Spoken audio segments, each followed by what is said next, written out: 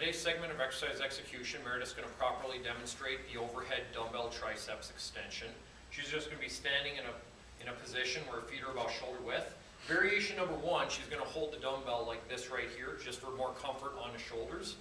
She's going to bring the dumbbell all the way up above her shoulders, and then from here she's just going to bend her elbows, taking it all the way down, and then all the way back up. This is the first variation. If a person wants a little bit more resistance or a little bit more challenging exercise, from there you can actually use two dumbbells and do more of a crossing pattern with the dumbbells, bringing them all the way up, all the way down, and then all the way up. Meredith's going to finish the exercise with a few more perfect reps.